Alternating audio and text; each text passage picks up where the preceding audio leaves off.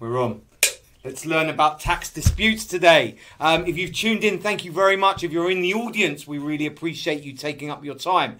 And if you're watching the recording, you're in for a treat. My name's Gary Kasudu. And today I'm an observer of a world I know nothing about, actually. And I'm really excited. I've got my notepad ready. If you work in the world of accounting, you are going to get a lot of value from here. So the founder of Tax Resolute introduced herself and tell us why do you do this, and a big thank you to you for putting this on. Over to you, Jasmina. Thank you, Gary, for that introduction. As you all know, my name is Jasmine, and I'm a tax investigation or tax dispute expert, and I have over 22 years of experience in this area. The reason why I do these webinars is because I like to share my expertise and experience in order for the taxpayer and agents out there to nip things in the bud so it doesn't have to roll over and develop to get to where I am at the moment, where I have to then unknot a very complicated dispute that may have been handled right at the beginning if certain actions had taken place. So I've actually discussed one of the topics that has been requested is about tribunal proceedings, and this is why I've invited Julian along. In order to help me with this webinar and co-present. So over to you, Julian, if you would like to introduce yourself. Hello, my name is Julian Hickey. I am a tax barrister, also with just over 20 years experience in a mixture of advisory and litigation work. I've been back at the tax bar for the last 10 years, and my practice is 95% litigious. So I cover all of the principal taxes and also some of the more esoteric ones, such as advanced petroleum revenue tax, which you probably never heard of and don't need to hear anything about today. So I cover everything under the sun relating to litigation arising out of tax, and that's both in the civil courts, judicial review, and aspects touching on criminal prosecution. If you're in the audience right now or you're watching us live, you can ask questions. We encourage it. You can change the direction of the webinar, and that's the best way of getting things out of it. So over to you to kick this off. First of all, let's put the first poll up as an icebreaker, because especially with the spring tax statement yesterday, and it'd be interesting to see. Guys, you can push the poll to one side as well. But I thought because of all the changes that has taken place, or rather maybe not to that extent, it may have had a great impact or not had a great impact. Sorry for my very cynical, yes, he knows how to pander to the public, or he adds no value. But I thought it'd be interesting to see what the reaction is, because I will definitely be mentioning it tomorrow on my LinkedIn. And posting more about it tomorrow. So it'd be great if you could answer that poll. If in a few minutes, then we can go on to the second one, just so I know the makeup of our audience in do you deal with tax disputes, and have you attended tribunal hearings, so we understand how we've added value and so we can do better next time. But now what we'll do is I'll share the screen and we'll start the presentation. But I want it more to be more of a discussion between me and Julian. So Julian, feel free to jump in anytime you would like, if you feel that you can clarify something further. So can everyone see the screen, how to make a tribunal appealing? Yes, we can. Yes? Okay, that's great. Okay, so we've got a very nice photo of Julian there, and we've already introduced ourselves. So today we're going to be going over the overall tribunal processes and the tribunal categories, and also you'll see us pepper our experiences all throughout the PowerPoint slides as well, and also share our experience and what happens on the day. And what I wanted to do is just at least give everyone an outline of what happens from the point where you have the decision letter, you have a letter from HMRC, all the way to the actual hearing on the day, and even what happens afterwards and what's the process afterwards. So you go to first tier tax tribunal, what the structure is. And what I'm hoping is that everyone walks away with a good idea of what should be happening and when. One of the main reasons is I still come across people who has gone through the tribunal process and are just before the tribunal, they could have managed things in a more better way had they had known about the processes. So even though you may not be presenting the hearing yourself, or you may be, at least the agent or the taxpayer should be able to say, oh, I know this is meant to happen and this is meant to happen. We're meant to do it this way and this. So you may not have the technical expertise, but at least you'll have a very good idea how it should be processed, what procedures you should be following. So who is your opponent? It's HMRC. Normally, you'll have the HMRC inspector or the caseworker present at the hearing. You have an HMRC tribunal caseworker in the dispute resolution area. And they can be HO caseworkers, normally of the same level as a caseworker, which a lot of people do not realise. When it comes to more complicated tax disputes, then you'll have like the solicitors and barristers and QCs engaged. But when it's less complicated and more of a first-tier tax tribunal, you will have tribunal caseworkers more or less at the level of the caseworker who actually conducted the casework and made that decision, which a lot of people doesn't know. So simply because it's headed by HM solicitor's office doesn't mean you're actually dealing with a barrister or solicitor. And you'll find that especially with reasonable excuses as well, that the decision has been made by the solicitor's office, but actually it's the caseworker. But when it's more complicated, it's a good idea to see, okay, what kind of opponent are we going to be against? So if you know there's a solicitor and or a barrister, you definitely know you don't want someone who's an accountant or who hasn't been qualified or called to the bar. You need someone who has a legal, technical expertise. Okay, so this is Julian's quote. Yes, this is Ambrose Bierce, the author of something called the Devil's Dictionary in the early part of the 19th century. So the reason for the quote, lawsuit, a machine which you go into as a pig and come out as a sausage, it really, to be quite frank, sums up the potential problem with litigation. And the problem with litigation is if you don't prepare, that is the effect which is going to happen on your case. And the key point about litigation is preparation, preparation, preparation. And there's another quote I like using, which we don't have on the slides, and it's Donald Rumsfeld, which is his known knowns and known unknowns. So, of course, in litigation, we've got known knowns, which is what is the dispute about. We'll know that because we'll have received a decision letter and you will have worked on the tax inquiry for, let's say, a number of years. So we have known knowns, but we've also got known unknowns if we're going to go into a tribunal hearing. And frankly, whilst our clients may come across very well in a meeting room, it's a very different matter when you put an individual in the witness box. They're cross-examined, they're put under pressure. It's not a natural environment for anyone. They will become anxious. So you've got no idea what impact that environment will have on the individual and how the judge is going to assess their credibility. And at the point of the first tier tribunal, it's a very important tribunal in many respects because the judge makes findings of fact and will draw inferences and conclusions based on their assessment of the witness. Then we've got unknown unknowns.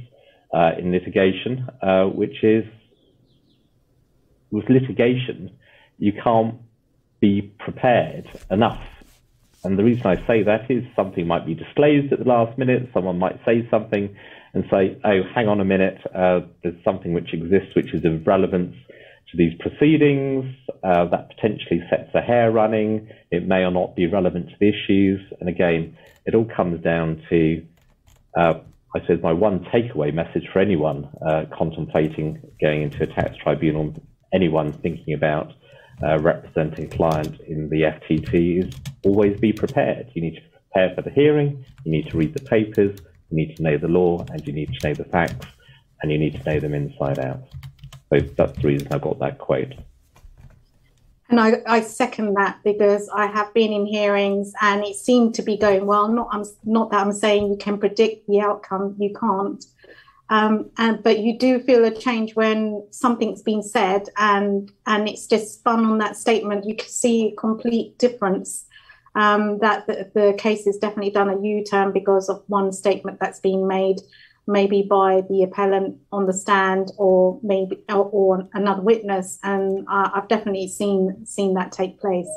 I couldn't agree with you more in respect of that. Okay. So if we start the whole process, first of all, you need to ensure that you have a decision in place. And that might sound a bit odd, but there has been cases where the client thought there was a decision that had been issued, but actually it was a letter. And HMRC thought it was an informal letter, and they never saw it as a formal decision against which could be appealed. So that's the first step, to make sure that an actual decision has been issued so that you have the right of appeal. So you need to ensure that either the assessment has been issued, and there's always instructions at the end of it to say you've got 30 days to make an appeal. But on the other hand, sometimes in some like VAT decisions that have been issued, there's supposed to be an attachment saying you've got 30 days. And I have actually represented clients where that was never attached. So our client was never actually notified of the 30 days rule for the time limit in order to submit an appeal. If you have a situation where the decision or the assessment may have been received by the client or the taxpayer, but it's late, it's well outside the 30 days because for whatever reason they didn't realise they had an appealable matter, then the next step in regards to that is to submit a late appeal as soon as possible. Now, I haven't gone too much into this because I've written quite a lot on this, and we could actually do probably a whole day presentation on reasonable appeals, if not longer. And so I've just kept it narrow because the whole point of today's presentation is to go through the whole process from start to end for the tribunal process. I'm not sure if you're aware, but a third of the audience haven't had to deal with the tax disputes. 67% already have. So just so you know. So this is quite useful because first of all you need to know that whatever has been issued, if there's a decision and an assessment, that you know it's an appealable matter. And normally there will be instructions there to say you have 30 days, within 30 days to make an appeal. Sometimes if there's nothing attached to it and so on, then that is another issue because that means you haven't been notified that you've got 30 days to make the appeal, but you would have to evidence that as well. So that if you realise outside the 30 days, and I'm sure a lot of us have come across in this situation, which again, I could probably do a whole day on it, when the company has gone into liquidation and an assessment's been issued in the director's name personally based on the company assessments, but the liquidator won't handle it because it's not relevant to him. The accountant thinks it's what I call the Bermuda Triangle. The accountant thinks the liquidator's handling it all, but they're not. And the director is told to ignore it. So you have a situation where there is an appealable matter, but they've been told that it's been handled by whoever, or they've wrongly assumed the liquidator will submit an appeal on their behalf, and the liquidator won't, especially if there's no assets involved as a result. So you have that kind of situation for an out of appeal, and for that you would need to, if we go to the next slide. Okay, a reasonable excuse, and so you would need to demonstrate why was there a delay, what was the reasons, and for how long for.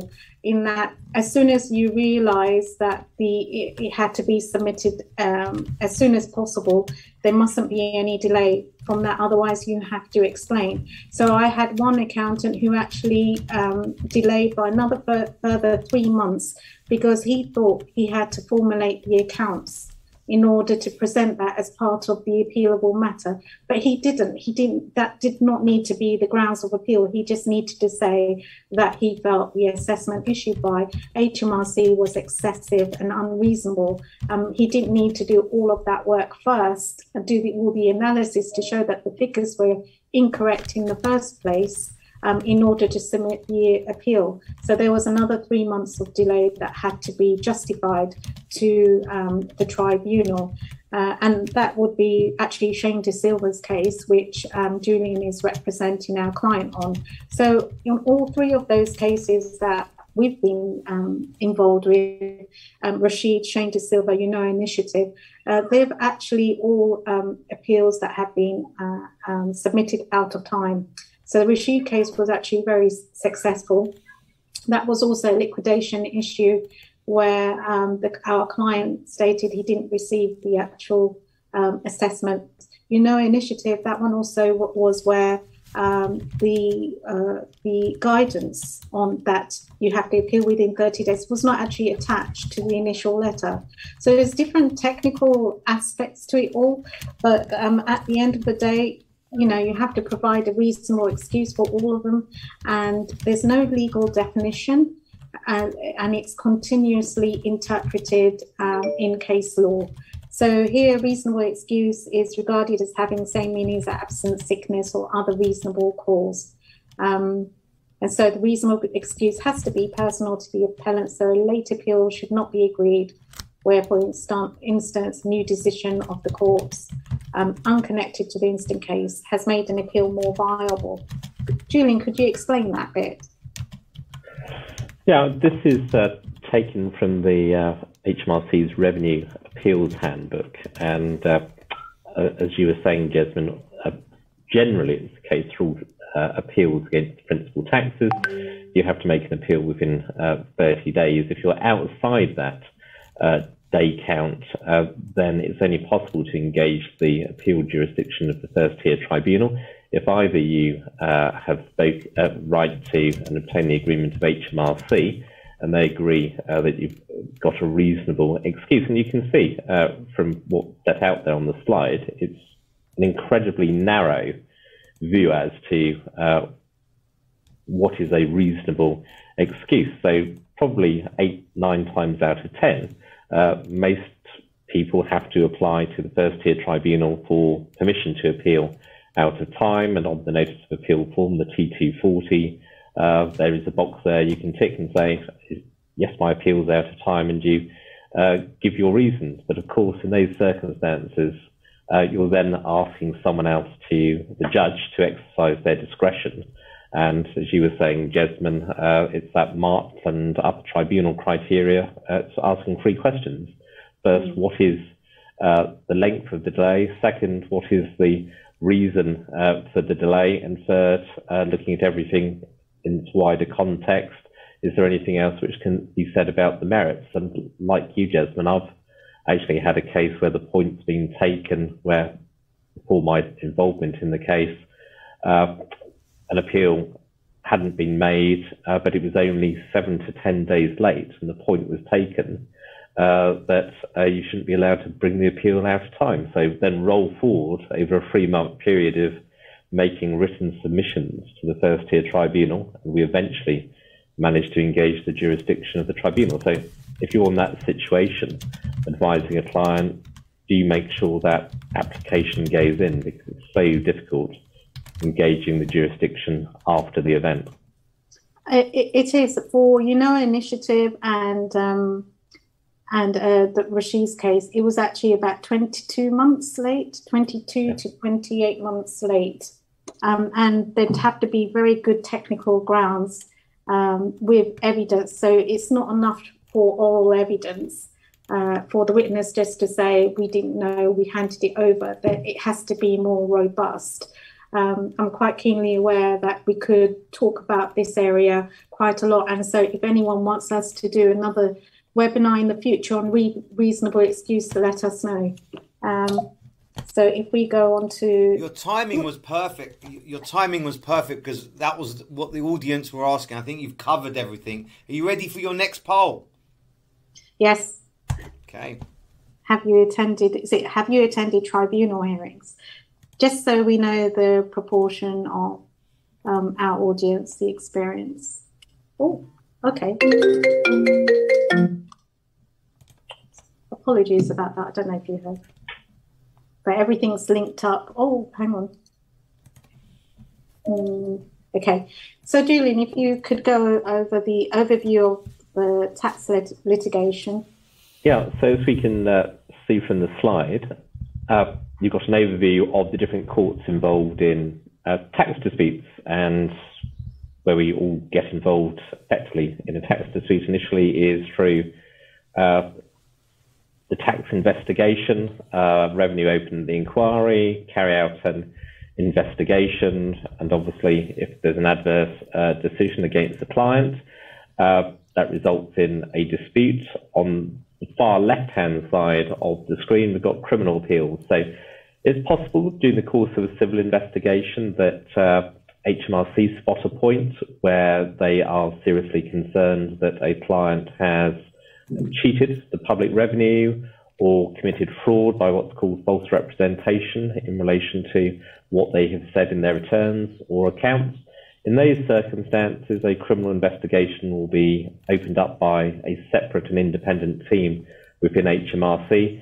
And very often, the first thing an individual business will know that they're subject to a criminal investigation is when the doorbell rings at 7 o'clock in the morning and a search and seizure warrant is being served on them and their premises are being searched. Now, at that point, the individual's arrested and interviewed under caution at the local police station. Now, assuming matters progress to a criminal prosecution after the revenue have completed a report, the Crown Prosecution Service then determines whether or not there should be a prosecution for a revenue offence, and if so, you go up on the left-hand side of the screen, effectively to the Magistrates Court initially. Offences involving tax fraud are effectively triable on what's called, it's an either way offence, but usually that results in it being then transferred to the Crown Court, trial by jury, and then assuming that's gone the wrong way, potentially looking at an appeal then to the Court of Appeal on a point of law, and then possibly up to the Supreme Court. So that's criminal appeals. Then on the far right, that's really what our focus is today, it's civil appeals, so an appeal against a revenue assessment of closure notice. So what's that going to involve? Well, most appeals are capable of being made on a statutory basis, and it's the first tier tribunal which is given jurisdiction to hear appeals, and that usually comprises it will comprise at the very least a legally qualified judge, and possibly also an individual called a member who would typically have an accounting background. Now, the FTT, as you can see, it's the lowest tribunal in the hierarchy of our tax appeal system. And despite the fact that it's the lowest in terms of hierarchy, it's actually the most important. And the reason it's the most important is it's the judge who makes findings of fact in relation to what happened for the relevant period. So what transactions occurred, what type of money flows were in and out of bank accounts, what an individual said. All of those findings of fact are made by the first-tier tribunal judge, and it's that judge who assesses and draws conclusions from what the witness says under cross-examination during the course of a hearing. And obviously, that type of conclusion is very important in the context of penalty proceedings, in particular from the perspective of an individual. And the reason I say it's the most important, because of the judge making those findings of fact, is because whichever way the decision goes at the end of the day, you can only appeal from a first-tier tribunal decision if there is an error of law to the upper tribunal. And an error of law is either where the judge has made a mistake as to what the law says in statute, has misunderstood, misapplied the relevant case law precedent, or has drawn a conclusion which no judge properly instructed on the law could have reached in relation to the documents or what the witness has said. That latter challenge is effectively regarded as what's called an Edwards and Bairstow challenge, which is a reference to the particular House of Lords case. So any appeal to the upper tribunal, you want it really to be on a pure error of law. The judge has got the statutory interpretation wrong, misunderstood, misapplied the case law. If it's that Edwards and Bairstow challenge, it's very difficult to get a winnable case into the upper tribunal on that basis. The reason simply being that the first-tier tribunal judge is the judge who will have assessed the evidence over often quite a considerable period of time, has evaluated it, and the judge will be given quite a wide degree of latitude as to what conclusion they can reach in terms of that assessment. So that's the FTT, and that's why it's so important. In terms of the upper tribunal, as I said, here's appeals on the basis of error of law.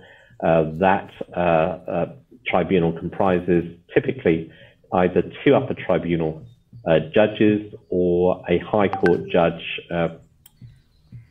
probably a judge who sits in the Chancery Division, and an upper tribunal judge. And again, the upper tribunal appeal tends to be last about 1 day, depending on the results. Again, you can only appeal on error of law to the Court of Appeal, and that's quite a limited scope in terms of the threshold criteria for getting into the Court of Appeal. If you are into the Court of Appeal, that's 3 judges, typically who don't have a tax background by way of their practice experience, and then ultimately you can have an appeal up into the Supreme Court. Just to deal very briefly with the middle column, which has JR at the bottom, that's judicial review. So, as I said, all the principal taxes tend to have a statutory route of appeal, and that engages jurisdiction of the first-tier tribunal. Judicial review is concerned with the exercise of discretion by HMRC. So, for example, the discretion to issue accelerated payment notices, discretion to issue follower notices. If the revenue have set out a statement in their manuals, which obviously you can access online, and your client relies on a statement in those manuals, which is unambiguous, and they rely on it to their detriment because the revenue subsequently reverse their position and say, no, your client can't rely on that statement, then you can go to the High Court, Queen's Bench Division, the Administrative Court, and ask the court to review the basis on which the revenue have exercised their discretion. Judicial review proceedings are subject to the General Civil Procedure Code, and those do tend to be very expensive proceedings because the litigation is what's called effectively front-ended. You have to apply effectively on the papers for permission to appeal for judicial review with all the associated witness statements and exhibits used to justify that application. But we'll come on to what you need to do to prepare for an FTT hearing in a moment. And this And this is the route, the pathway that we're mainly concerned with, because as Julian stated, the first tier tax tribunal is the most important part when it comes to civil litigation. From what we've seen before, what we were seeing before was the criminal element of it, where you have a COP 9 or COP 8 investigation, and it would be made very clear that there is a risk of court prosecution. So it would be very clear in all of the correspondence that you are dealing with a criminal case. The civil appeal, that side of things, that would be quite clear. There would be an actual decision, an assessment, saying that you need to pay this amount and you've got 30 days to appeal if you disagree. So that's the first part. And then we have a choice of going for a statutory review or alternative dispute resolution, which is a mediation between HMRC and the client or the taxpayer in order to reach a resolution by agreement. If that doesn't work, then it will be the appeal to the first tier tax tribunal and upper tribunal. And as Julian has stated quite clearly, it's very narrow grounds that you can go and apply for the upper tribunal, because it's got to be on an error of law. If even at that time, if the appeal is not upheld, then it will go to Court of Appeal and Supreme Court. So we've actually got one case going to Court of Appeal at the moment, which Julian is handling and representing our client for us. Then it goes to Supreme Court and reference to Court of Justice of the European Union. So, I mean, one thing I am interested in is how does Brexit impact the legislation, the tax legislation? Yeah, just the short answer to that is that obviously Brexit occurred on 31st of December 2020, and the effect of that is if there were referrals prior to Brexit date, then they will continue to be dealt with by the European Court of Justice. Post Brexit, so 1st of January 2021, we're in a brand new environment, courtesy of the European Union Withdrawal Act 2018. Decisions of the European Court will still remain relevant, particularly in the context of VAT, because obviously whilst we have our domestic legislation, the Value Added Tax Act 1994, and we will apply our existing precedent system, upper tribunal, Court of Appeals, Supreme Court cases, of course, where relevant, either party is going to seek to refer to decisions of the European Court on a persuasive basis and seek to persuade the courts in England and Wales as to the applicable principles to apply in that context. So obviously Brexit has had an impact, and ultimately the final appeal court now is the Supreme Court. Okay, so basically still going according to the Court of Justice of the European Union if there's no referral, no references to the changes since then. Is that? Yeah, so if the referral was made prior to Brexit, so it's already in the system, then the European Court will still have a role to play. But post 1st of January, strictly it's going to have a very limited role. But of course, everyone's going to still be interested in the cases where they're interpreting the European directive. Would that be an area that we could explore, especially if we were going, if we think that it needs to be argued further on the basis of justice? So would that be like a grey area that still needs to be hammered out as such? I don't think it's necessarily an area that needs to be hammered out. The Withdrawal Act is quite clear as to what the dividing line is. But where you've got subsequent decisions of the European Court on the principal VAT directive, where so much of English law has effectively enshrined those principles, then European law is going to have a persuasive role, although not a binding role. Okay. I was just interested to hear what the impact of that would be.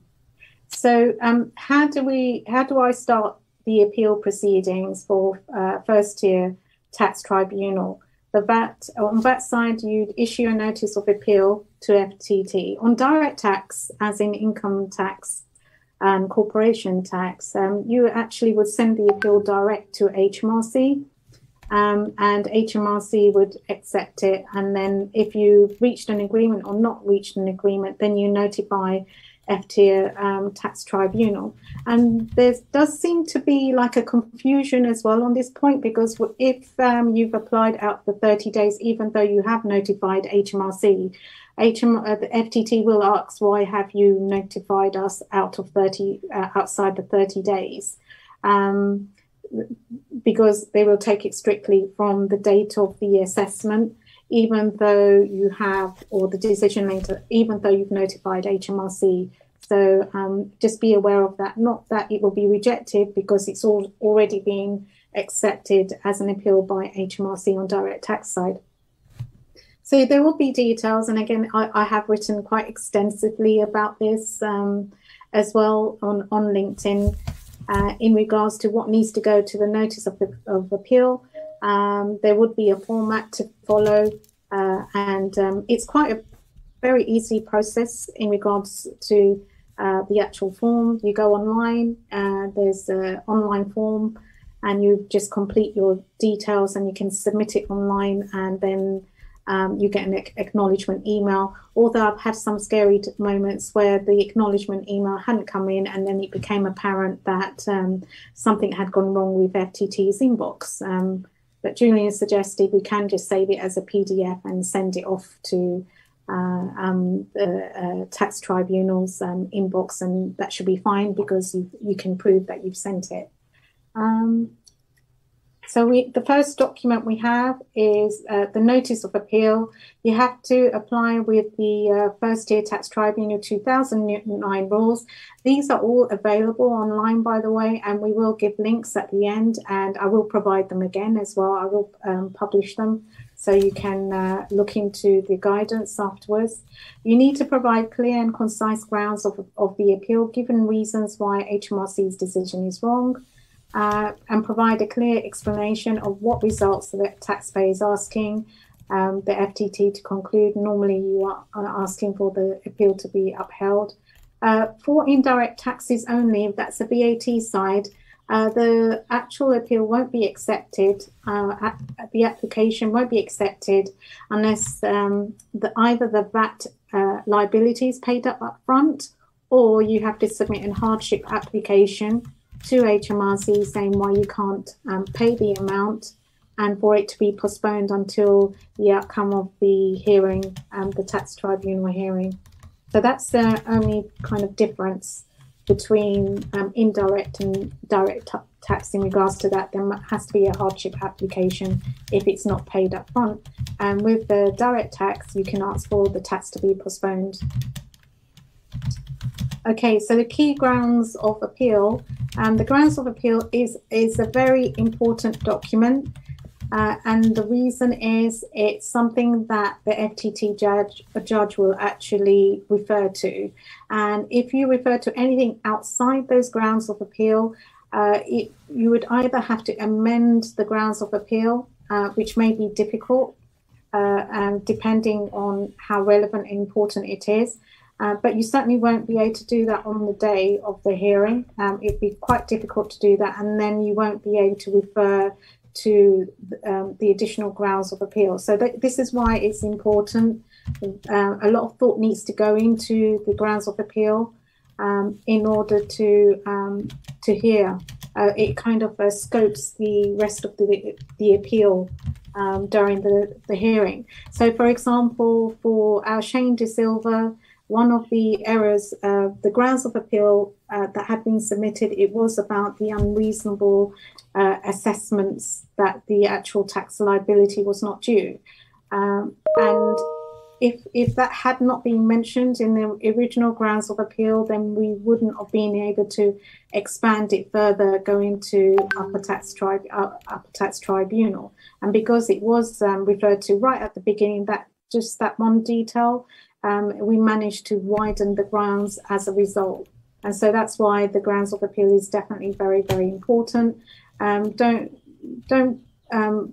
Don't restrict yourself by putting too much detail for the less complex cases, because you can then find yourself kind of trapped within those arguments as a result.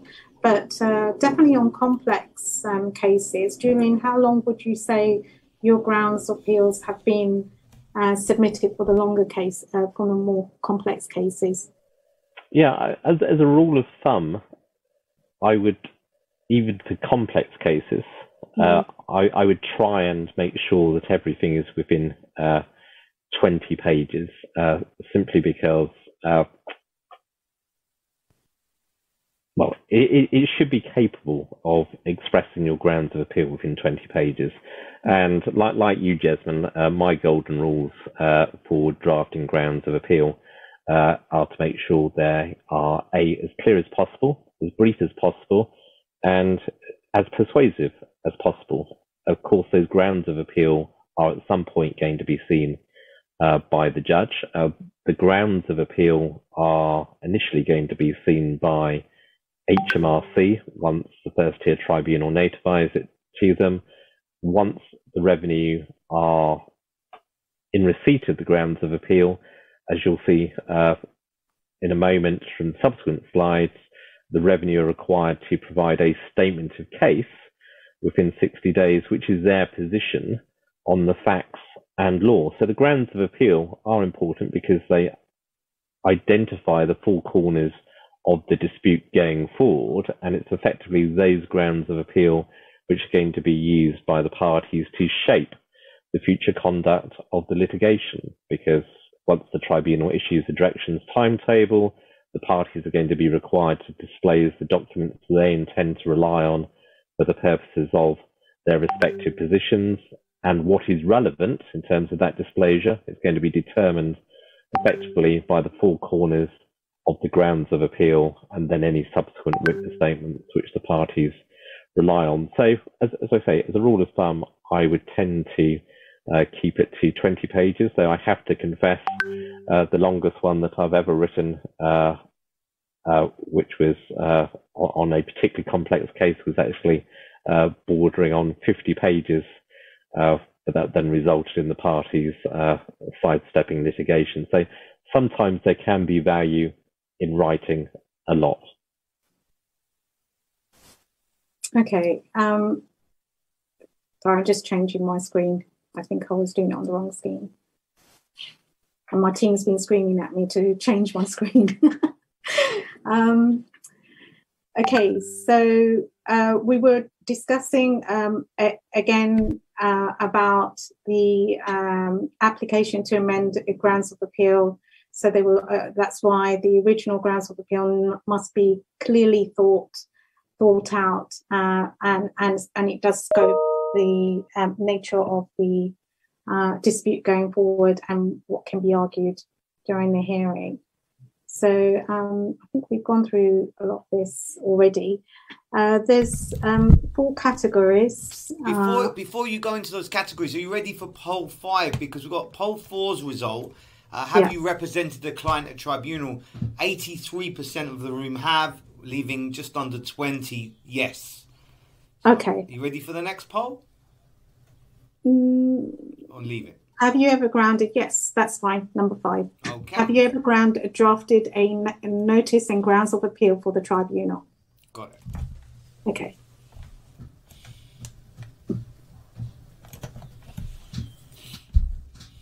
Perfect. Right, so there's 4 categories mainly. The default paper, which is basically it's just discussed on paper, doesn't need the presence of anybody. The judge will just make a decision on the submissions. And the basic as well is a similar process. The standard requires further submissions and the witness and an actual hearing on the day, which you can arrange either virtually or I don't think I haven't had any hearings in person now, but it used to be. Have you had any hearings in person, Julian? The last time I had a hearing in person was probably just over 2 years ago. All of my hearings have been virtual through Microsoft Teams, or the first tier tribunal has its own bespoke platform. After perhaps a few teething problems which were understandable during the start of the pandemic, everything's settled down in terms of stability of the platforms. I think probably we'll go back very shortly to face-to-face hearings, but the tribunal system's well set up for FTT, upper tribunal. They had hearings in the Court of Appeal on a virtual basis, and indeed a couple of weeks ago had a all-day hearing involving witness evidence, 4 witnesses in the first tier tribunal. It does work well in terms of the technology, but the one problem with virtual hearings is it's obviously very intense, everyone looking at their screens, and it does really require quite a significant number of breaks for everyone to rest their eyes, and in particular witnesses, because they need regular breaks in that situation. I actually like the virtual version because I feel like it's more less pressure, it's not so intense on the witness, which tends to be our clients, and so I think they feel more relief rather than the in-person experience is definitely a lot more intimidating on them. But I can appreciate if we're talking about a few days, 3 to 5 days, then it does get a bit too much. It does get too intense, and so a lot more can probably be shared in person rather than virtually. But I don't know. I found the virtual ones for us has been pretty good experience so far. But we've not had to deal with any complex cases as such. So I can see your perspective on that. So right. So what happens is we've had the notice of appeal application being put in. The tribunal will acknowledge that, and then they will categorize it, and then when it's been categorized and accepted by first tier tax tribunal services, it's at this time when you can put an application for ADR.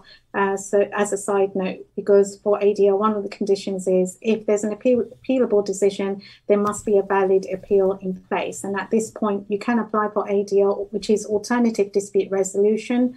And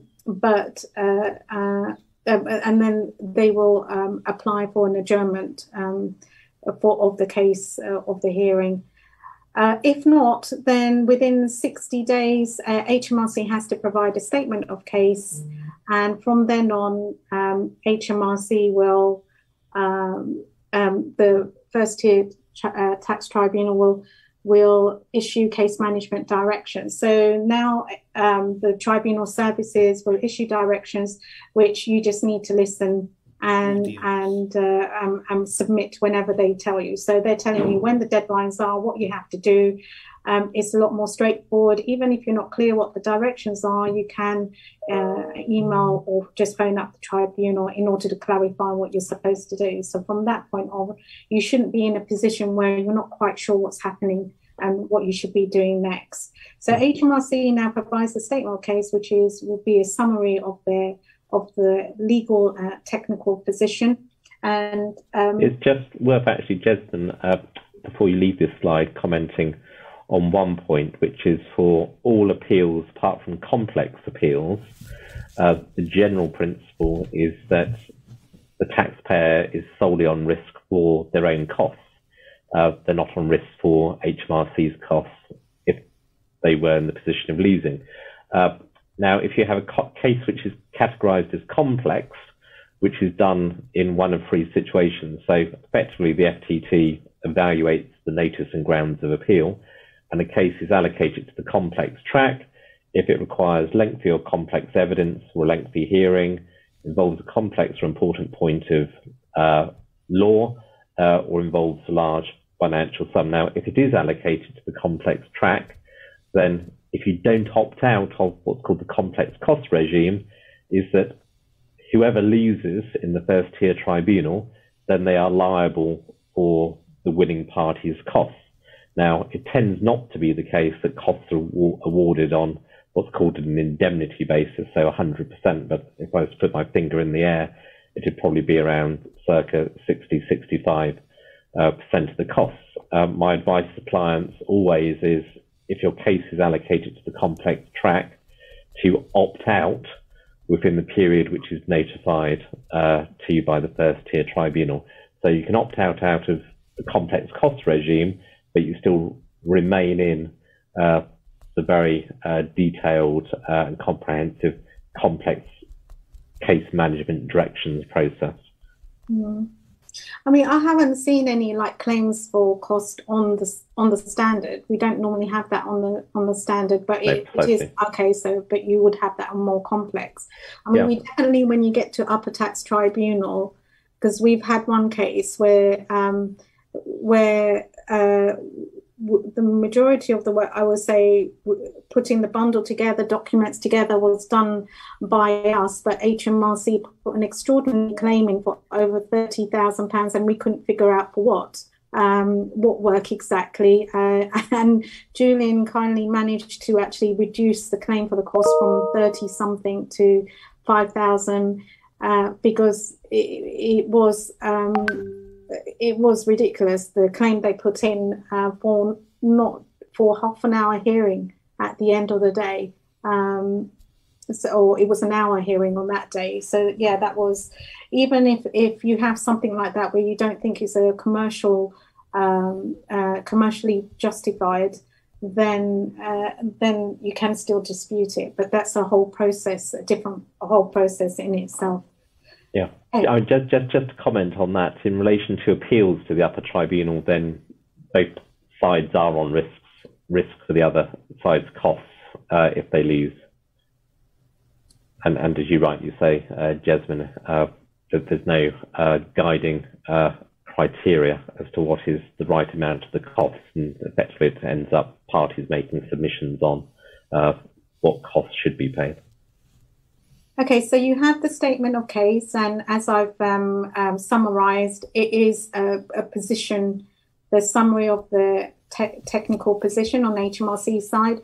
So it's a very useful document, especially if you've come in afterwards, you've taken off over a case, and it's already, the tribunal appeal has been submitted, and then you've got this statement of case which summarises the whole case carefully. But make sure that you understand it's their case. It's not going to have a complete balanced view, taking the appellant's or your client's case into view. And I've read statement of case where there was very pertinent facts completely left out. So take that into consideration. Okay.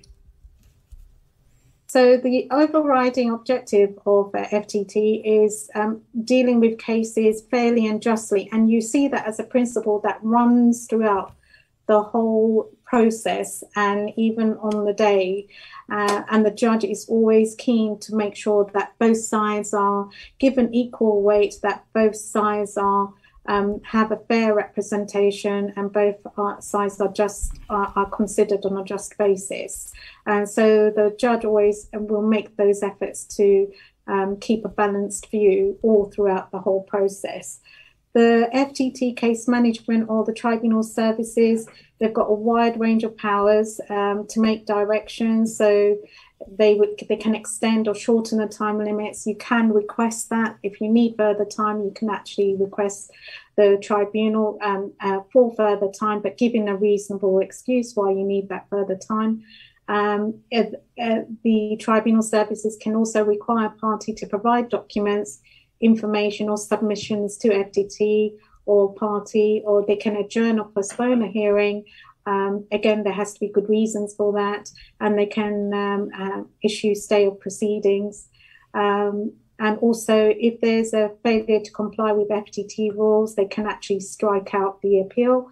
And that's why this is all very important, because directions, and I've seen some clients who have actually done this, they've taken it a very haphazard manner, not very seriously, because there is an administrative process, but actually it does have a legal force behind it. If you don't comply with the directions, then you can possibly, the whole appeal can be struck out as a result. There is one question that I do find interesting, that if you think HMRC's left a pertinent document out and they haven't disclosed it, Julian, would you be able to get the FTT, apply to the FTT for HMRC to make them disclose that document? Yeah, so, well, as we'll see in a moment from the directions timetable, once you receive the revenue statement of case, both parties are required to disclose the documents upon which they intend to rely. Now, tribunal proceedings are very different from general civil litigation, because in general civil litigation, there's something called what's called standard disclosure, which is both parties have to disclose documents which are adverse to their case or advance the other side's case. There's no similar concept for tax tribunal proceedings. I suspect, well, the reality is the tribunal rules are just different, but I suspect the reason for that is during the revenues inquiry, because they have extensive information powers under Schedule 36, and of course they would have had sight of all of the taxpayers' statutory records, then the revenue will have tended to have seen all the relevant documents. But of course, the flip side is there might be an area where the taxpayer wants to identify whether HMRC has any documents of relevance concerning the appeal. And that may be particularly pertinent in the context of discovery assessments, where HMRC have to demonstrate the legal burden is on them. They have to demonstrate that they've made a discovery, for example. Now, if you do think that there might be relevant material, you have to make an application to the first tier.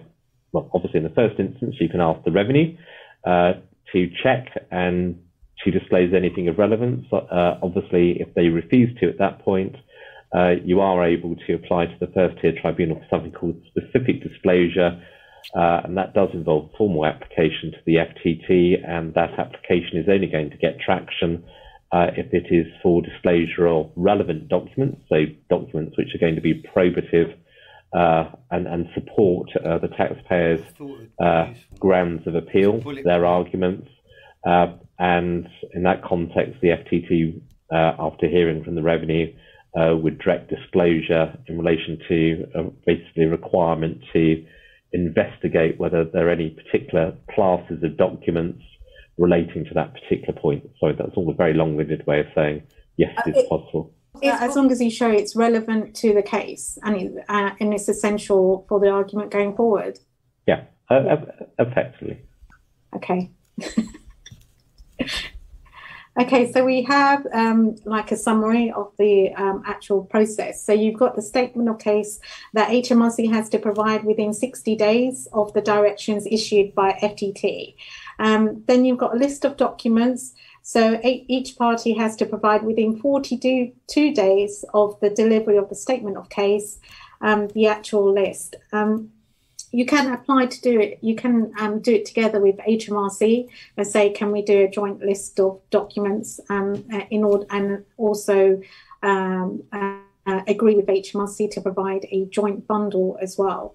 But be very careful, make sure that all your documents, everything is included in the list and the actual bundle.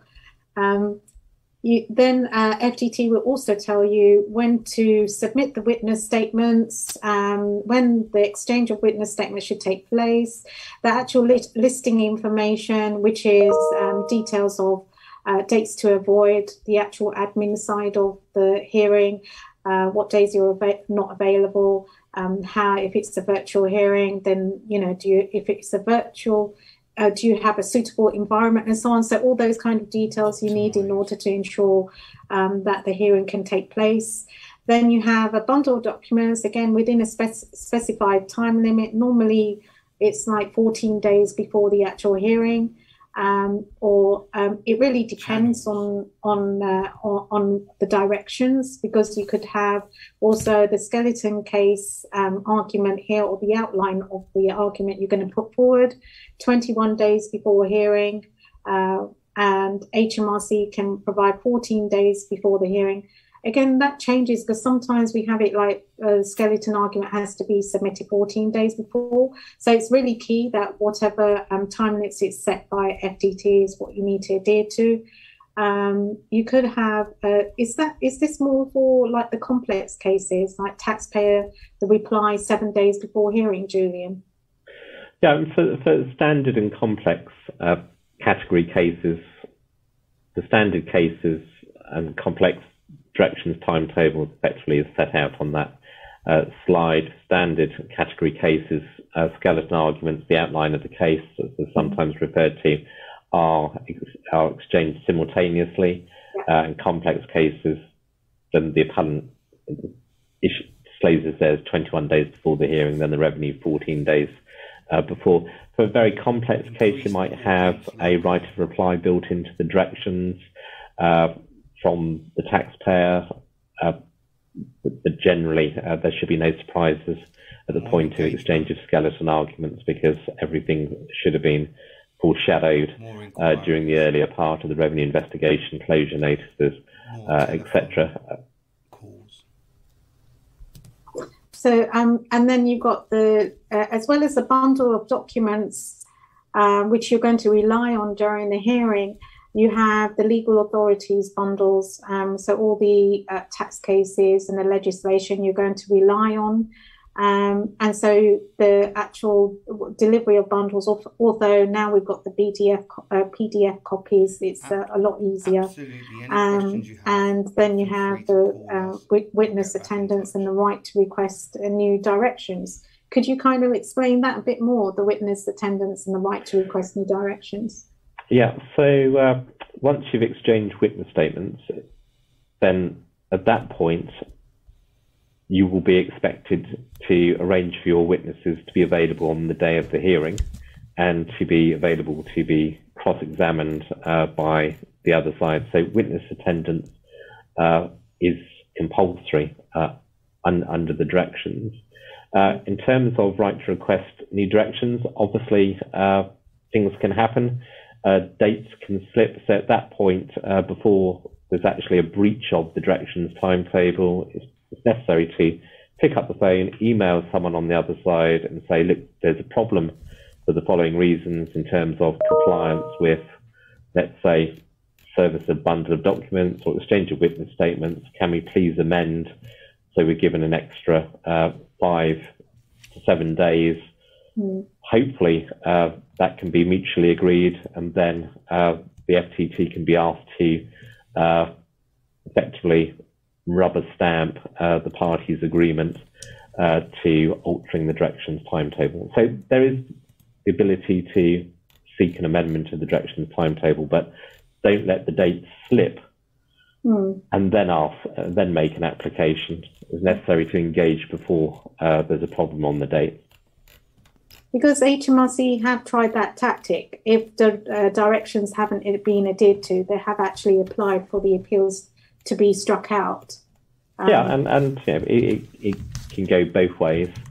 As you rightly said, Jasmine, the directions are there for a particular reason, and that's to ensure certainty in litigation and that the resources of all the parties, including the tribunal, are used in the right way. So if a slip-up does happen and it's an innocent slip-up, then no doubt that will be dealt with in the right way. But if you have someone who consistently, whether it's taxpayer or the revenue, who fails to comply for whatever reason without justification to the directions timetable, then it is open to the parties, the innocent party, to apply to the FTT for effectively a strikeout of the other side's case if they haven't complied, or effectively for what's called an unless order under Rule 8. So so the FTT says, unless you comply by a certain date, your appeal may or shall be struck out. And the flip side is you can also seek,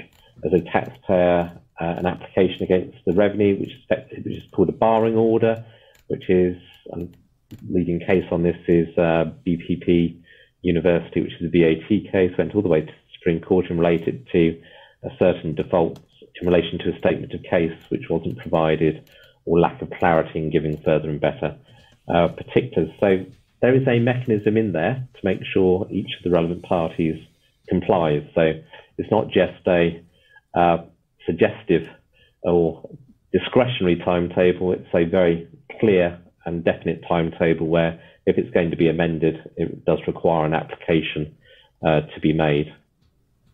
And so I'm just emphasising that's why the directions are so important to adhere to. And the tribunal won't look at just if you think, oh, I've submitted it late, maybe 2 days late or 1 day late, just after 5. They will look at the whole behaviour throughout the case. So if there's been other directions that has been missed by a few days or whatever, then that is that will be taken into consideration as well. Yeah, the history of non-compliance will be looked at in the round. So it's obviously always important as a practical measure just to have plenty of diary reminders for deadlines for cases. Of course, innocent slips do happen, but that's then going to require a justification. But then at the other end of the spectrum, you've got mass non-compliance with a direction timetable, which can be problematic, and in those circumstances, it's probably likely to face an application for strikeout of the appeal. Julian, can I just confirm, can you see my the PowerPoint slide? Because I've got a notification coming up that participants can see my screen. So I can see your screen, and I can see the case management of standard and complex cases slide. Okay, I can see your screen too. Okay, that's all right. Okay, preparation for the hearing. Are we ready for poll 6? We've done poll 5. Have you ever drafted the notice and grounds of appeal? Lily, 30% yes, and 80% no. So. Okay, that's good. That's good to know. Thank you very much. So we're going to go into much more detail over the list of documents and so on. So the list of document, again, it's 40 days after, on which the 42 days after which the respondents, HMRC, provide their statements of case, and again, which the party providing the list has possession, the right to possession, or the right to take copies, and so on. I do apologise because it's linked with my iMac. I've silenced my phone, but not my iMac, unfortunately, and I don't know how to do that. So. Aeroplane mode, maybe. Maybe. Okay. And that's when it's not such a good thing to have everything connected. This is. Okay, where are we? This is the fun of going live. Yep, no, you're on the list of documents. I think probably we've gone through. Commented on this, didn't we? Yes. In terms of specific disclosure, and my point about when you can make specific disclosure, and obviously we've got witness statements. Yeah, they've disclosed the documents and so on. Yeah, we have gone through this. Witness statements are rather than, I mean, I'm sure everyone can read the slide, but it's witness statements are so important. It has to be in the words of the actual witness. So it should not be pre-written. it shouldn't be written by a third party, because there will be an issue when they're put on the stand and they can't explain why certain statements have been made, and then the witness statement just lose all credibility as a result, and the judge won't take it into much consideration because it's just been shown not to be authentic, or in the witness' own words. So I've had a case with Initiative, where she was absolutely an excellent witness. She wrote the witness statements. We did go through it with her, but they were in her own words. And so when she was cross-examined by HMRC, her authenticity, and it came across this was her words, and so it added weight. And I think the quality of the witness in herself and the way she put across her own account of things did contribute a lot to the success of that case as a result, and the late application to appeal had been upheld as a result. But on the other hand, I have come across cases where we even had a solicitor who was presented a witness statement, but it was not written by herself, and when she was cross-examined, it was very obvious it wasn't written by herself. And in that specific situation, she actually shot herself in the foot and did a complete U-turn as a result, because it's quite an intense experience being cross-examined by HMRC. HMRC caseworkers, the way they work, they make naturally very good witnesses, because everything they do has to be done in a chronological order, and so it is quite they make better witness as such when they put on the stand, because they can say on a factual basis and in a chronological order as a result. But our clients or the taxpayer is not naturally inclined to present a witness statement in such a way. So and this is why we put this here, because sometimes a witness statement can be one of the most essential parts of a hearing. Sorry, Julian, you wanted to add something? No, sorry, I didn't mean to talk across you. It's just to add that from the judge's perspective, the maximum weight is going to be put on the contemporaneous documents, so the documents which were entered into at the time, the transaction documents, the accounts which were created by the accountant to reflect the relevant financial period, accounts which have been audited, bank statements which were created at the relevant time. Those are all contemporaneous documents. Of course, the great problem with witness evidence is that appeal hearings tend to happen at least 3 years, 5 years after the relevant tax period. So when you seek to rely on witness evidence, obviously an individual will not have absolute recollection of 3-5 years ago, let alone perhaps even 1 week ago with any clarity as to what happened. So if you're going to rely on a witness, it shouldn't simply be to repeat what is in the documents, because that has no value whatsoever and will deeply irritate quite rightly the tribunal. So if you're going to rely on a witness, is to fill in the gaps. If something's not recorded in the documents, or let's say it's a VAT point on economic reality, so what happened in practice in the supply chain, or if it's a penalty case, what did the individual do in terms of seeking to rely on a professional advisor? Why did they fill in their tax return in a particular way? And so you've got to think very carefully if you are going to rely on witness evidence. And there's the point which Jesmond highlighted, which is that if you're not used to assisting a person in drafting a witness statement, then my advice is get a general litigation solicitor to take a note of the individual's evidence, for the litigation solicitor to create a draft for the witness, but it needs to be very clearly stated to the witness that they must read through the draft witness statement and make any changes which they want to have changed, including additions, deletions, insertions, because it is their witness statement, because it's that bullet point third from the bottom, which is they are signing a statement of truth, which is to the best of their knowledge and belief, the contents of that statement are true and it is their statement.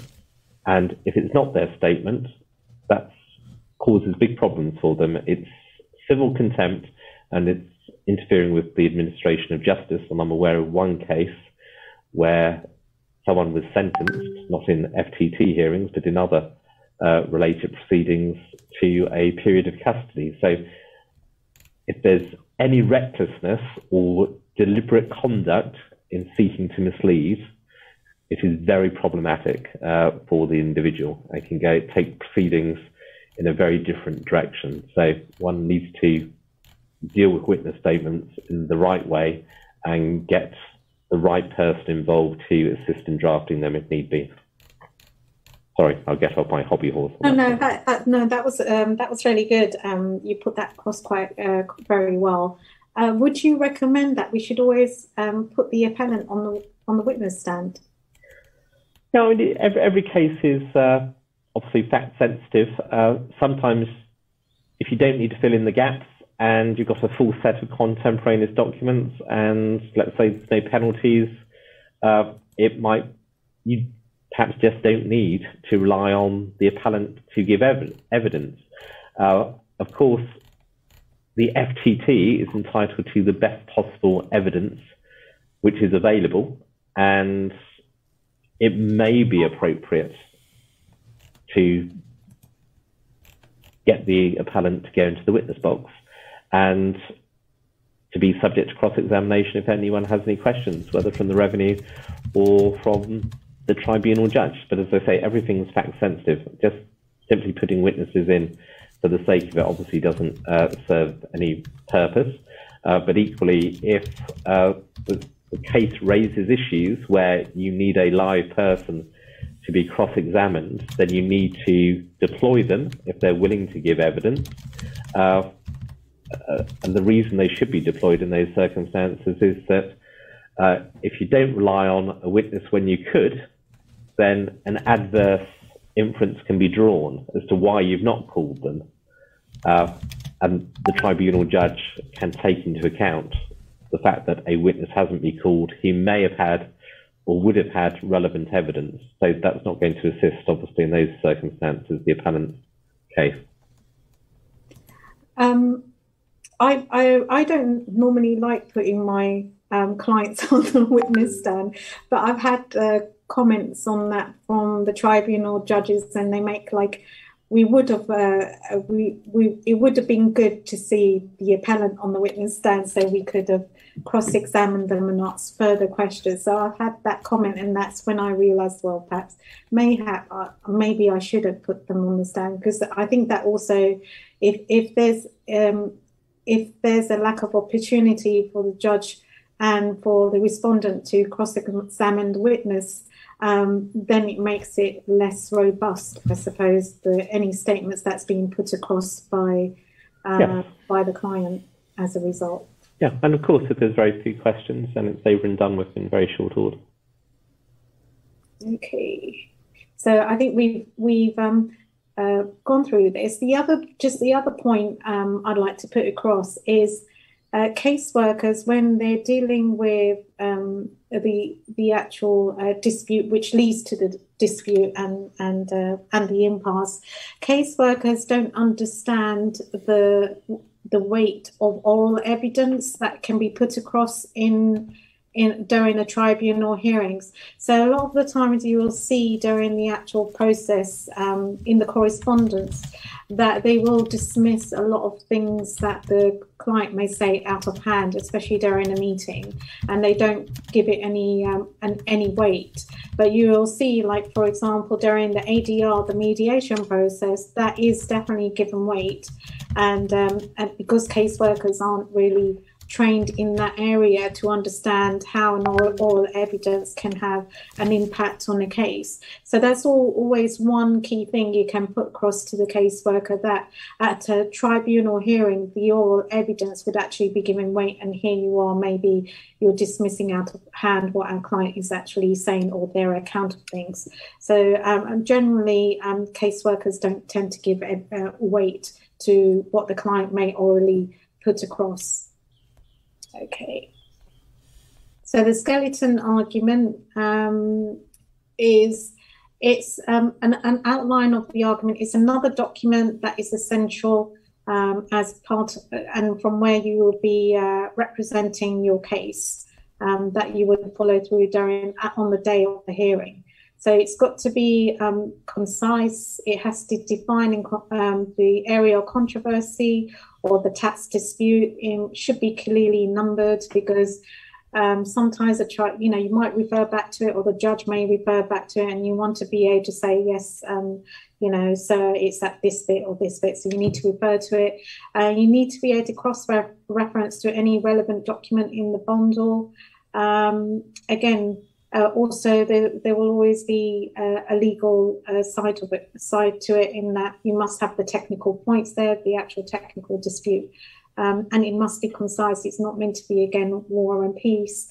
Keep it as concisely as possible, because it's something that the judge is going to read beforehand, most of the time about 7 days beforehand, and that's the argument. That's the document from which you'll be presenting your case. Could you present a new argument on the day, or if it kind of branches out, would you be able to do that, Julie? Generally, no. So going back to the earlier point, it's the grounds of appeal which define and effectively confine the scope of the appeal, because obviously the document disclosure, the witness evidence has all been based on the four corners of the appeal. So you can't have effectively argument or submissions or an appeal by ambush. There has to be clarity and transparency from every side's perspective. And as we've set out on that slide, the skeleton should reflect very concisely, no more than 20 pages, the legal issues to be decided by the tribunal, a summary of the relevant chronology, cross-reference to the underlying hearing bundle, clear statement of the legal propositions which you're relying on in relation to statute, case law, ideally cross-referring to the underlying legal authority bundle. If, let's say, at the 11th hour, a new point, and it's a point of law, which is spotted, then obviously we've got to act in the best interest of our client, and that new point, for whatever reason, might have been spotted at the 11th hour because, let's say, a new piece of case law has been released, or perhaps the point's only just been spotted, then of course it needs to be raised. But at that point, there needs to be an absolute focus as to what is the impact on raising that new point on the conduct of the case. So the revenue are going to have to be notified as soon as possible. You guys need to take a view as to whether or not there's any prejudice to how the case is going to be presented. So if it's a pure point of law and the other side has enough time to address it, then it's possible that the first tier tribunal judge will allow that point to be developed. But if it's an 11th hour point which is going to derail the litigation, then it's highly unlikely that you're going to be allowed to develop it at that point. Okay, it's good to know. Okay, the e-bundles, again, there are already guidance provided by the tribunal on the formatting and how it should be presented. You can organise to do a joint bundle with HMRC, which would actually reduce a lot of the admin, the onus on your side. if you do it jointly with HMRC. But then you have to be really careful. One tip is I always provide a timeline, a chronological timeline, what happened when, with the reference to the document in the bundle. And that actually saved me in one hearing, because it became evident on the morning that HMRC had submitted a bundle of documents with half of our documents missing. And the judge then saw from the timeline that actually they've omitted a lot of our documents, and we had evidence of that, and they actually gave us 7 more days to resubmit the bundles as a result, and decision was then published from there on. And that was actually a successful case, despite HMRC's bungling, I would say, in that hearing. So we actually had our appeal upheld in that case. But there's been other times when there's a pertinent document it's been missing that was essential to our case. So you always need to double check the e-bundles that have been submitted.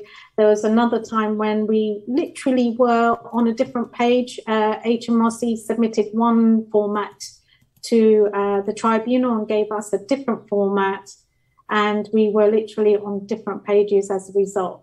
So it's always important to double check what's being submitted, and also have that timeline in place with the references of all the documents with it, so you have an audit trail.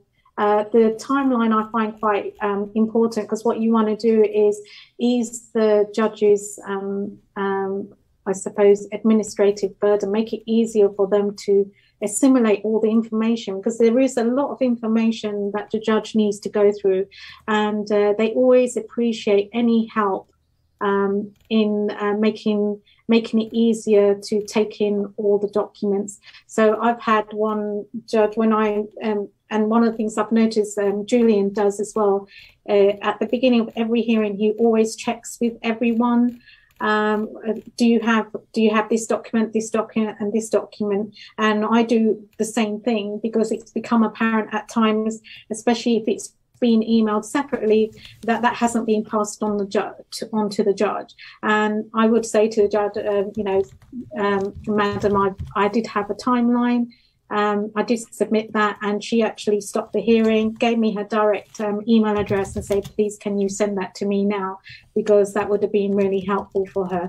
So this is why the the e-bundle management is very, very important. You need to know your bundle inside out. You're going to be going through it throughout the whole hearing. You can't afford to flap around and say, well, I can't find this page. You need to tag whatever you're going to look at beforehand, so you know exactly what your argument is. I know Julian likes to print his bundle out, but I still have mine on the screen, and I just have post-it notes all over so I can refer to the page quickly. And also make sure you check all the hyperlinks, because I think with both of us experienced that as well. The hyperlink took us to a different page than it's supposed to. So just make sure that is done, that is all double checked, because believe me, the judge will appreciate that a lot on the day.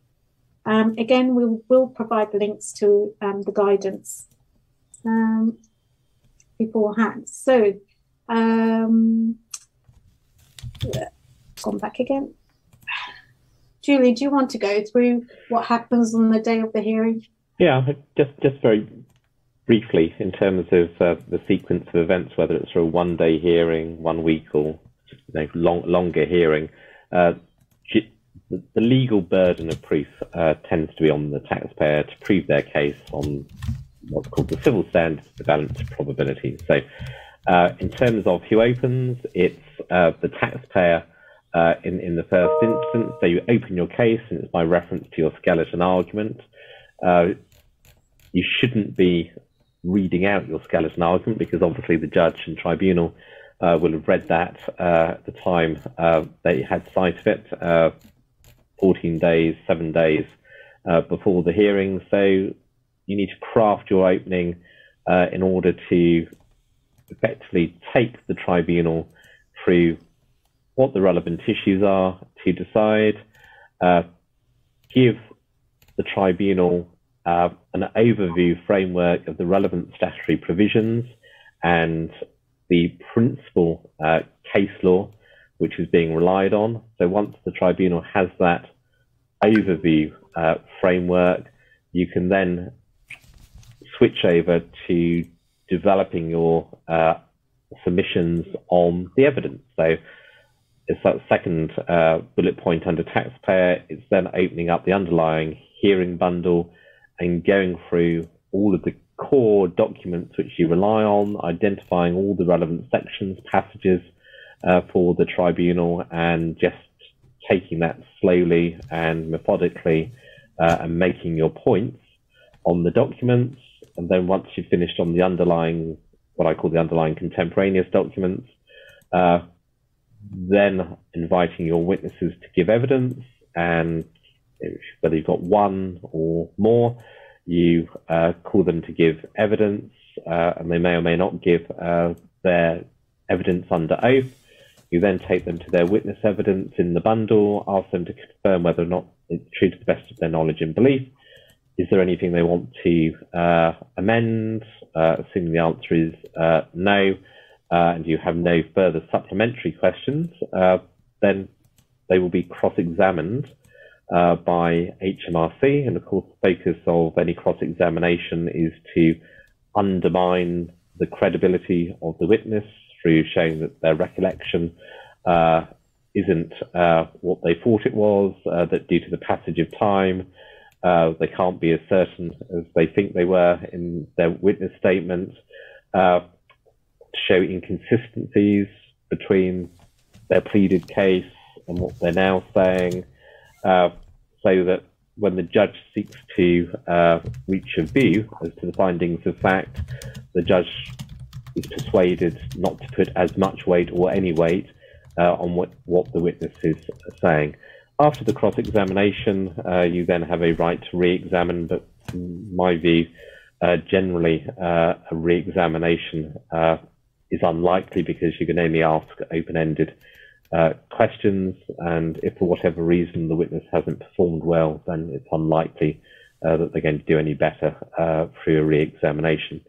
After the witness evidence is finished, you then formally close your case, so drawing together all of your submissions on the documents and the witness evidence and any further final legal submissions you want to make. It then goes to the revenue to open their case, call their evidence, make their submissions on the documents, call their witnesses, for you then to cross-examine their witness, and then the revenue closes its case. And because it's the taxpayer, you then have what's called the right of reply, which is not an opportunity to then open up and yet again comment on your opening position. It's a right of reply. So it's effectively to focus on and deal with any new points which have arisen during the course of the revenues case. So an overview, that is the anatomy of a first-tier tribunal hearing. And just another point, which I'd like to add, is that you can also apply to join appeals, so they don't need to, especially if they're related to each other. So, for example, it's the same appellant, but they've got a VAT appeal or income tax or corporation tax appeal as well, and it's basically the same case but different tax heads. You can apply to join them. It just reduces the costs on behalf of the appellant. You can, I've certainly done that with the personal liability notices and the company assessments. So just yesterday I was hearing about how the client had to pay for 2 separate tribunal appeals when they could have been easily joined. So that basically doubled their costs when it didn't need to be. And there's ways you can also cooperate with HMRC as well as in regards to the bundle of documents and so on, making sure that you double check everything that the HMRC does do. So there are ways to reduce the administrative burden on behalf of the client or the appellant, which may not be so apparent, which now I'm sharing at this time. So we've gone through the day. We've had the hearing. We've gone through the fact that the grounds of appeal, which the judge will refer to here, is one of those important documents. You've got your outline of the case, your actual skeleton argument. You have the bundles of documents, which you should be very familiar with, and also the legal authorities, which you should again be very familiar with, and there should be referral to that in your skeleton argument. And you've got the witness statement as well. So you can see there's essential documents there that you will need at hand during the hearing, and which you must be very, very familiar with. So what happens after the hearing? So it can FTT can give its decision either at the hearing or in writing. The quickest response I've had, and I don't think Julian's heard of this, and this is why we weren't very happy with the Shane De Silva case, and that was a late application for appeal. Literally 5 minutes turnaround. He kind of went through the door, and the judge came back after 5 minutes and said he did not uphold the appeal, because it just felt to us that literally only 5 minutes consideration had been given and not very thorough consideration, and that also led to a lot of dissatisfaction on our side, and definitely on the appellant's, our client's side, which also led to an error of law, which we are now taking all the way to via Julian to Court of Appeal. So that's the fastest turnaround we've had. How about yourself? What's the average turnaround of decisions and the longest that you've had, Julian? Yeah, let's say it's case management hearing where the parties are effectively making their submissions during the course of a half day or day. Sometimes the judge will come back after a break of half an hour and deliver a judgment for a substantive decision. It, on average, I would say, takes between 8 to 12 weeks for the decision to be released. The more complex cases I've been involved in, it has taken, the longest has been 1 year for the decision to be released. So I would say on average, it's 8 to 12 weeks. Obviously, when you do receive the decision, you always want to know, have you won? So that's the last page is usually looked at. To see is the appeal allowed. If not, then obviously it needs to be thoroughly read to identify whether there are any grounds of appeal. So is there any identifiable error of law in the decision? So has the judge misconstrued the legislation, misapplied the case law, drawn the wrong inferences on the underlying documents, drawn the wrong inferences on the witness evidence, or perhaps even fundamentally misunderstood the appellant's case. The appeal is made in the first instance to the first tier tribunal judge within, I'm sure Jasmine will correct me if I'm wrong, within 56 days in writing. If the FTT judge grants you permission to appeal, then you notify the appeal to the upper tribunal. If you're refused permission on the papers, then you have to then make a paper application to the upper tribunal, addressing, again, why you say there's an error, and also then addressing the written refusal from the FTT judge. If you get permission at that point, then you notify the appeal into the upper tribunal. If you're refused it on the papers by the upper tribunal, then you have a last chance of making oral submissions to an upper tribunal judge, which on average lasts between an hour, well, half an hour to an hour. And in that context, you need to be exceptionally focused, concise, engage the judge, and it is possible, as when Jasmine got me involved with the Shane De Silva case, it was a point where we were at the oral permission hearing, and the judge was fully engaged and granted us permission to appeal. So even if you're turned down on the papers, there is always the possibility that the judge can be persuaded at an oral permission hearing. Okay. Tony's asking here, do judges react differently to appellants that represent themselves, and also when an appellant brings in big named lawyers for relatively straightforward cases? I think all judges, they are obviously independently appointed by the Judicial Appointments Commission. A judge will obviously bear in mind that an unrepresented party is in a very different position from a professionally represented party. So if someone is a litigant in person, then the judge is going to be mindful, obviously, of furthering the overriding objective of making sure that the proceedings are fair and just, and obviously seeking to enable that litigant in person to fully understand and participate in the hearing.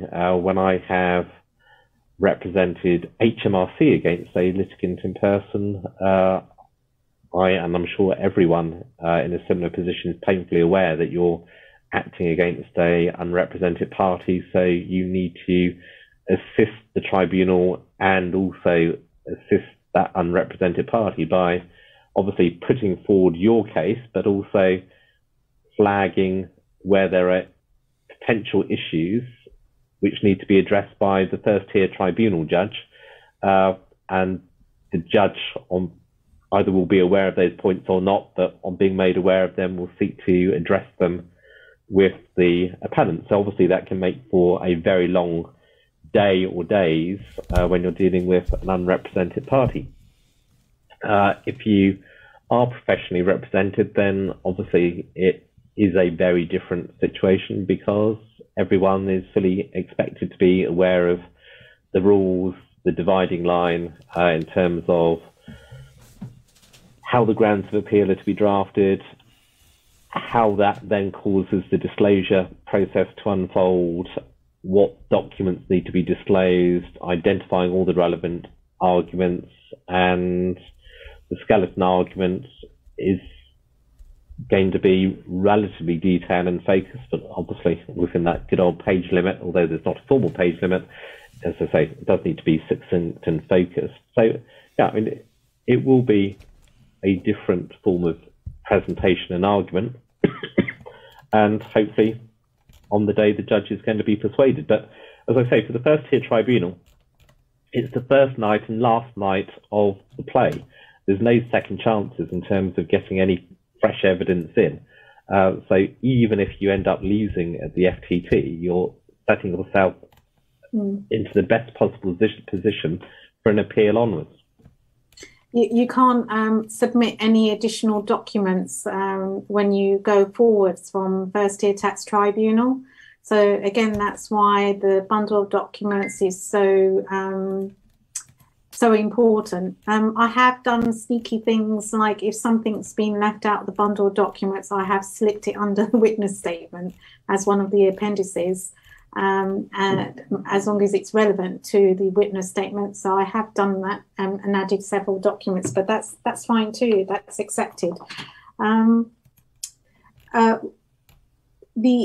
I think the other issue is again, once you're at FTT, and the grounds of appeal again is really important, and you can see how it's relevant all the way through, because you can't remake them or resubmit them. There will be like the same grounds that are used throughout the whole process, including upper tax tribunal. And it's on that point you have to illustrate where the error of law is. So it does fundamentally really narrow down your grounds of appeal going forward.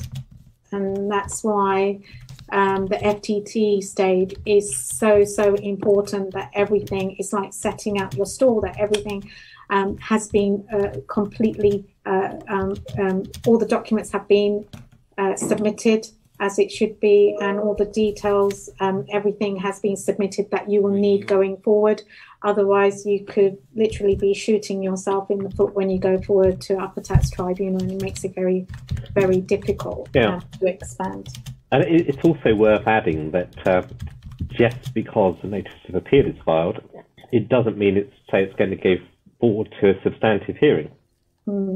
I've had cases which have settled on exchange of witness statements because it's become very clear that there's been a misunderstanding, misapprehension about the evidence, and that's resulted in assessments being withdrawn. So it's an opportunity for resolving the dispute through the litigation process, but don't assume it's always going to end up in a hearing. And I've looked at the stats as well. It's interesting to see that HMRC success rate is about 88% at first tier tax tribunal. The most recent stats are for December 2021. And I know there was a lot more cases heard at tribunal. 711 cases was heard in December, probably in the race to get as much possible done before Christmas leave, annual break.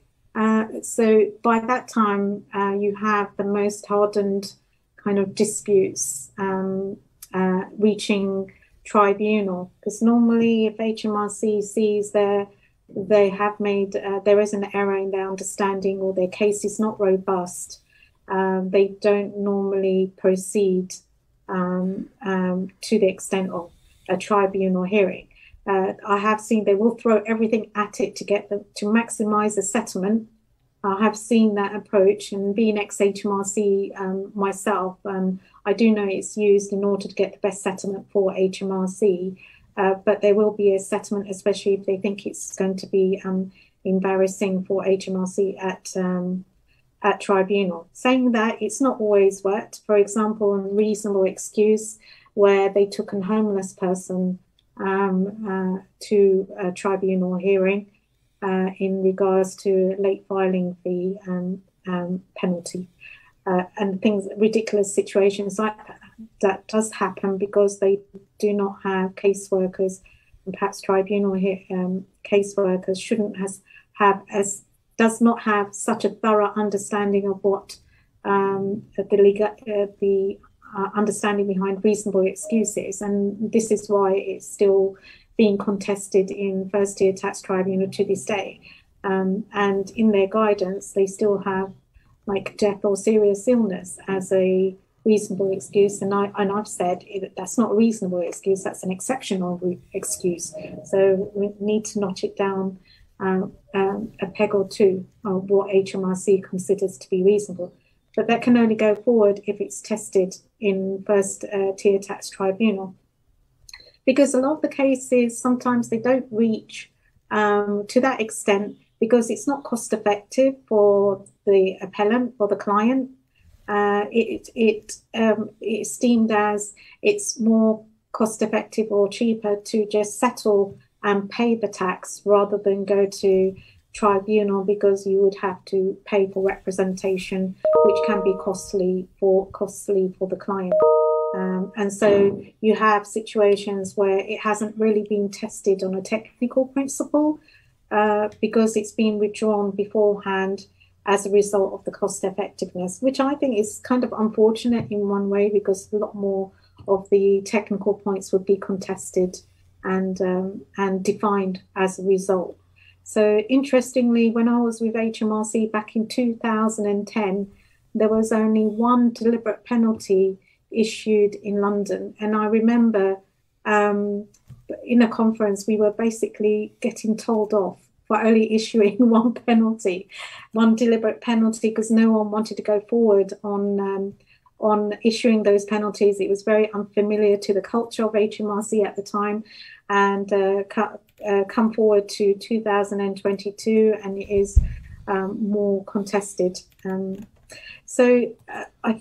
This leads us to the last page, unless Julian, you would like us to add to that in any way. No, that's very comprehensive. And these are the links and the references to all the web resources. So you've got a Ministry of Justice guidance to tax appeals, including the notice of appeal. You've got HMRC guidance on how to appeal against an HMRC decision. Although, again, I have posted some stuff about LinkedIn because some of it's a bit, you don't need to be as thorough as HMRC seems to be stating. And also you've got the database of first-tier tax tribunal judgments, because you need to have a very good grounding in legal technicalities and case law in order to argue your case. So it's been brought to my attention recently of where there was a representative who did, where the judge actually said the skeleton argument added absolutely no value to the case whatsoever. So you need to ensure that the representative or agent really does have a good, solid technical understanding that would add value to the case and not take away from it, because otherwise, what's the point of having someone to represent you? Then you've got the FTT procedural rules, which outlines all the the directions and so on, and it does also emphasize that the whole point is to carry out a tribunal hearing on a fair and reasonable basis, and it's something that's linked through the human rights, because this is one of our human rights to be to have access to a fair and just hearing. So the last one, I think we have a last poll that is completely different from our topic. And it's fun as well. Because it's been quite a solid tribunal, very technical. I didn't want to do too technical. I just wanted to go through the process. So just a reminder to you all, are you ready for Mother's Day out there? Because you should be coming this Sunday. So if you're not, you better go out and get your presents for your mums and your wives and so on. We're on a 50-50 split right now. That was so comprehensive. We're being asked if these slides will be available publicly. I tend to not share the slides as such going forward, but I can do it on this case because there is a lot of guidance in there that is going to be essential. So I'm happy to do that in this case, and there will also be the recording will be sent out, won't it, Gary? Yeah, that's right.